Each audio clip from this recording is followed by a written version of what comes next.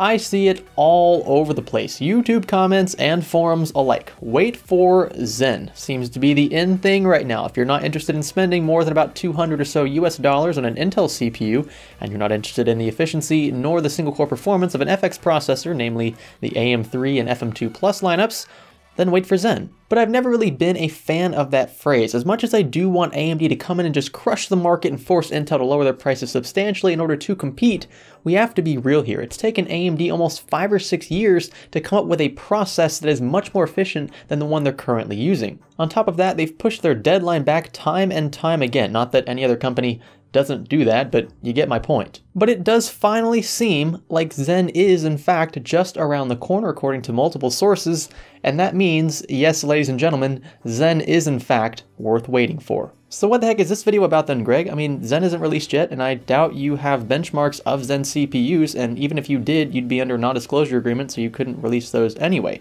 What do you plan to do here?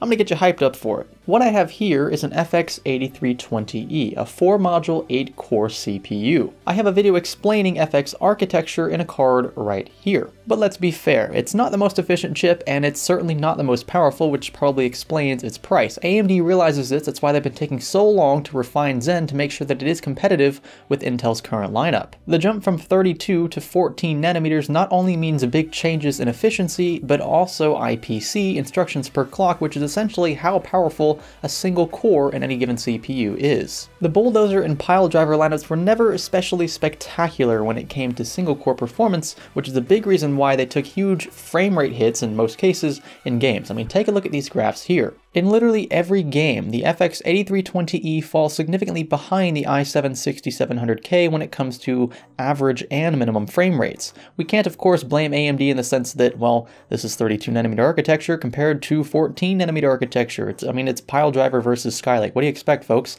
Well, I do expect AMD to release something soon that should compete with the i7-6700K. And if we're looking at prices around 200 or 250 US dollars, that'll put a huge target on the i7-6700K's back. Look, I'm not showing you those graphs to make Intel look any better. That's the last thing I want to do. Intel needs competition that is undeniable. What I'm trying to do is keep you away from a CPU lineup that will undoubtedly become obsolete in the coming days. I can finally say it with certainty, folks.